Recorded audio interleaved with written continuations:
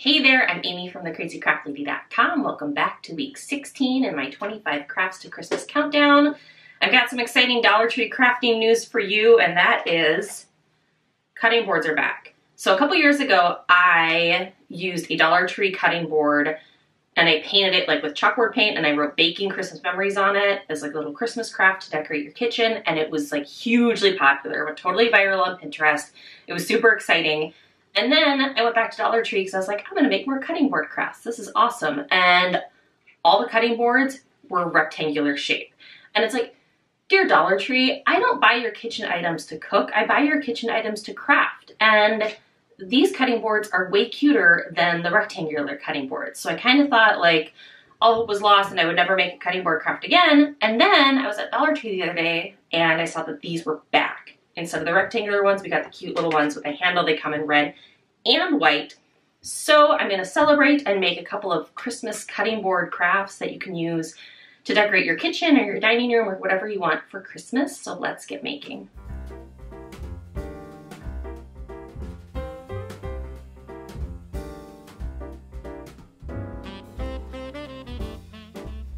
So on my first cutting board, I started with a calendar from the Dollar Tree that has all sorts of cute images.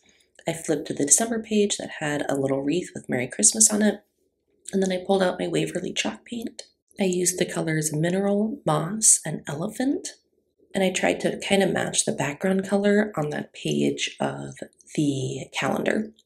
So kind of like a cream color with a little bit of brown and green accents.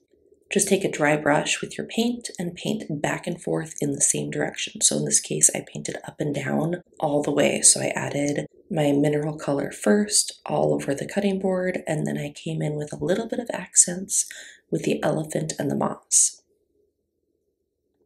So I added just a little bit of brown in a few spots to darken it up, and then a little bit of green as well. Once that paint had dried, it was time to rip that page out of the calendar and cut it down to size. The way I do that is by centering my image. So I had to rotate it because there's no way all those words was going to fit on this cutting board. So I just used the wreath. So I rotated my image, I centered it on the cutting board, and then I smoothed it down because that center cutting part has like a little ridge. So if you smooth your paper down, it's going to create a little fold on the paper that matches the ridge on the cutting board. That way you know where to cut. It really doesn't have to be perfect because the cutting board is painted anyway, so if it's not a perfect match with that little ridge, it's not the end of the world. But then I just took some craft scissors and I cut out my little wreath image off my calendar page. Next up, I grabbed some Mod Podge. So I used matte Mod Podge because that's what I prefer, but you can use whatever you want. I just gave a generous coat to the cutting board in the center and then smoothed down my little cutout image on top of it. The calendar paper is kind of thin and waxy, so it's a little tricky to work with when you're using Mod Podge, so be sure to use like a roller or a smoothing tool and kind of watch it for the first 5 or so minutes as the Mod Podge starts to dry to see if any bubbles form that you can smooth out right away. I would feel really bad like if you smoothed down your image and then walked away because it looked good then, but then 5 or 10 minutes later you came back and had all these bubbles that you couldn't do anything about. And then once my first coat of Mod Podge had dried, 20 minutes, 30 minutes, not a big deal, go back and do another coat of Mod Podge over the entire thing. So I did the handle of the cutting board as well. One, so that my image and my cutting board would all have the same finished surface with that matte Mod Podge. And second, to protect my paint on my cutting board as well.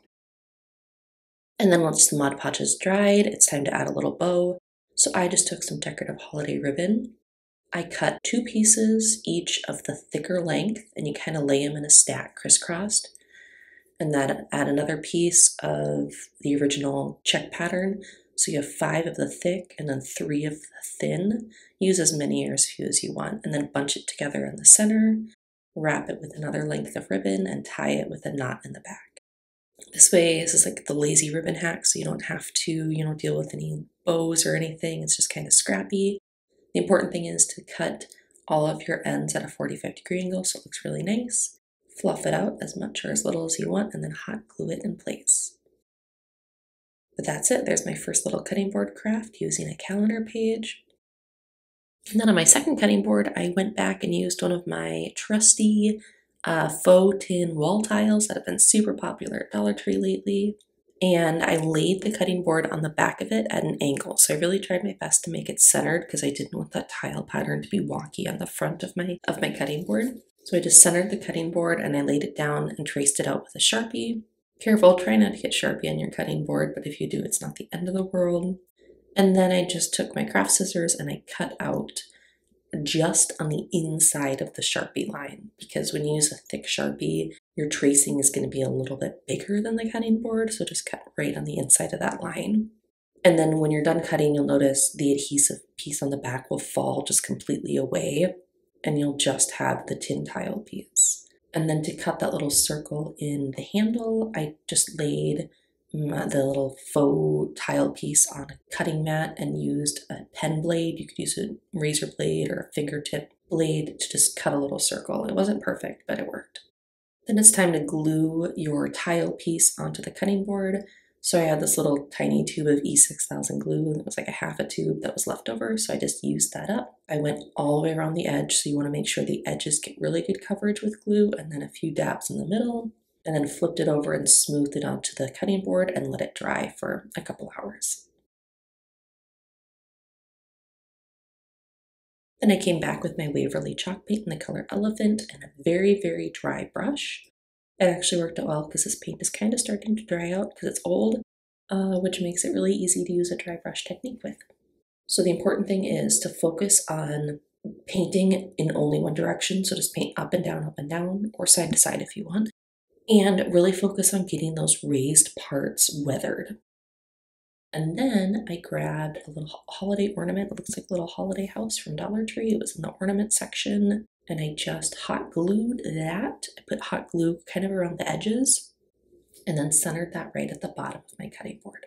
The nice thing about this is with the ornament on the front, now my cutting board will stand up straight on its own without needing a special backing. And then to kind of cover up the weird edge where there was a lip where the tile piece was cut, I just took some braided rope, some red holiday rope, and I hot glued it all the way around the edge. So what I did is I tried to apply the hot glue more to, there was a little lip along the back of the tile piece. So kind of right in that space, I applied the hot glue more so to the tile than to the cutting board. And then I just pressed that little decorative rope into place. And then you can continue to do that all the way around the cutting board. I feel like it just gives this project a little bit more of like a finished effect instead of having those rough edges showing.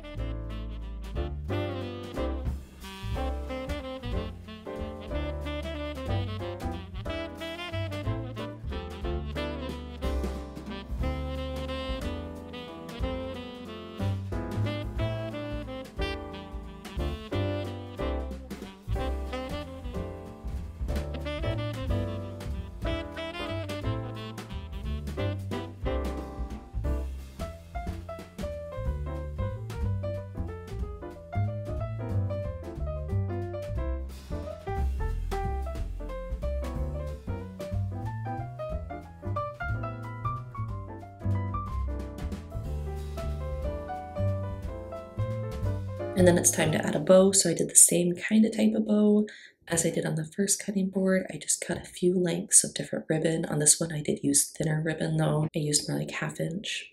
So I cut 3 pieces of the black and white, and then I also cut 3 pieces of the skinny green, and I kind of laid them in a little X pattern, a little snowflake pattern. And then you bunch it up together in the center. I folded my black and red ribbon in thirds, and then I used it to tie it in the center and just tie it with a simple knot and then fluff it out. From there you can trim any pieces, like that one was a little too long, so I just kind of trimmed it down to length. And then hot glue your bow in place and you're in business. But there you have it. Those are my 2 little Dollar Tree cutting board crafts for Christmas. I'm really excited that I stumbled upon these cutting boards at Dollar Tree and that they're back. I bought like 6 of them, so I think I will probably be making a few more cutting board crafts here in the near future. I hope you enjoyed this tutorial. Until next time, happy making.